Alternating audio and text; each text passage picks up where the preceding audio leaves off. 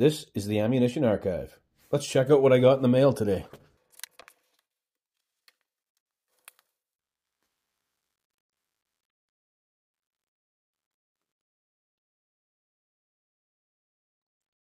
This is a 30 by 173mm GAU-8 Avenger cannon round.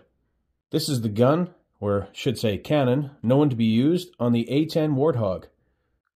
The projectile is a 372 gram or 5,740 grain, and with 2,000 grains of powder, it can move that at 1,450 meters a second or 4,757 feet per second.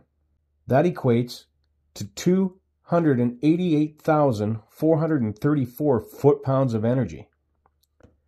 To put that into perspective, here's a 950 JDJ, and here's a 30-06, which produces around 3,000 foot-pounds of energy on a spicy load. The reason I bring out the 30-06 is because there's a saying that goes that firing a 950 JDJ is equivalent to firing 10 30-06s at once. So I did a few calculations just for fun, and I come up with this is equivalent to firing 7.5 JDJ rounds at once. The 950 JDJ is capable of producing 38,685 foot-pounds of energy. That is equivalent to a 2,800-pound car traveling at 20 miles an hour or 32 kilometers per hour. 288,434 foot-pounds of energy is equivalent to a 2,800-pound car traveling at 55.3 mile an hour or approximately 89 kilometers an hour.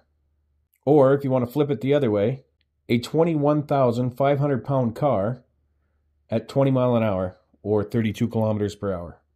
It would be the equivalent of firing 96 30-06s at once or 72 300 Winchester Magnums at once. But I don't think you'll be firing this from a rifle, because I read that it produces 10,000 foot-pounds of felt recoil. That is so much recoil that it can make the A-10 Warthog stall out under sustained fire. Get a little different angle in on these.